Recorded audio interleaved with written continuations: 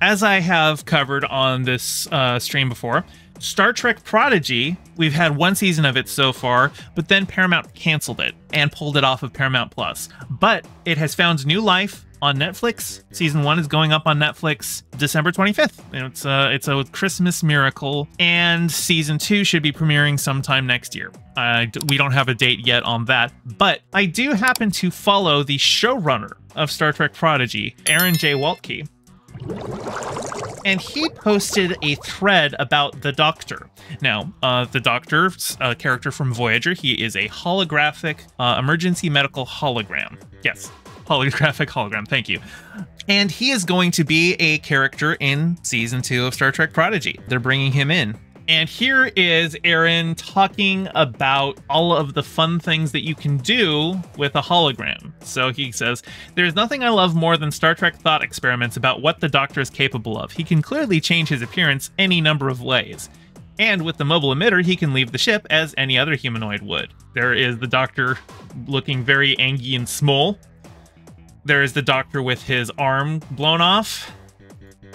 This is the Doctor turning into the emergency command hologram, which was a very, very fun episode of Voyager. And then here, I think, is the Doctor posing as Chakotay. Yep.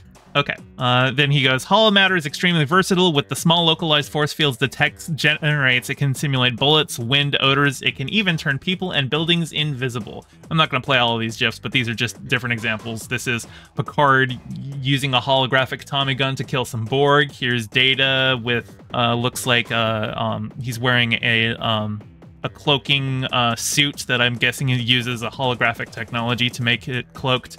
There's a couple other things here. I think this was an episode where Neelix had his lungs stolen by organ harvesters, and the Doctor used holograms to build a holographic lungs for him until they were able to find a donor. So yeah, holomatter is quite versatile, and he goes, "It would seem that the Doctor is capable of all that a hologram can do and more. The only limitations are his programming, which is always growing. Who knows what tricks the Doctor might have up his sleeve in the future." Again, this is the person who is writing the Doctor into Season 2 of Star Trek Prodigy, saying, I wonder if he'll have anything fancy going on. I think, yeah, over here, I say, "You are such a tease," and he liked it. So he's definitely teasing some potential fun things that the Doctor might do in Prodigy. Now, I was working on like some Star Trek fan fiction years ago, probably 10, 15 years ago, for like NaNoWriMo one year,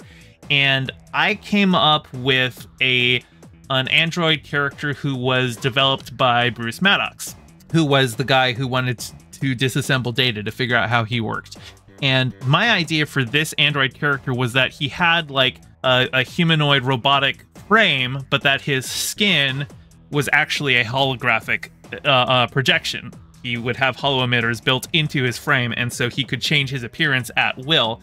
I also thought, as like a safeguard, he wouldn't be able to directly interface with computers, like he couldn't plug himself in like Data can, just to prevent him from being too powerful. But I actually envisioned one scene where, because he's got all of these holo emitters, he was like literally running engineering all by himself and like shooting out little holographic bits to like hit touchpads on all of the different consoles in engineering all by himself. So there's a lot of fun things that you could do with a holographic character, and the showrunner for Star Trek Prodigy seems to be hinting at some of those. What would you like to see the Doctor do? Remember, the sky's the limit. He's a hologram. He can project himself to be whatever. What do you think would be fun? Leave a comment below. Hey, thanks for watching. Your view means a lot. Don't forget to toss me a like and subscribe and ring the bell. I stream Mondays and Fridays at 5 p.m. Pacific and Sundays at 2 p.m., so catch me live and join in on the convo. You can find all my socials in the description below, and thank you to all my patrons, with a very special shout out to my Whale Shark tier patron Ryan D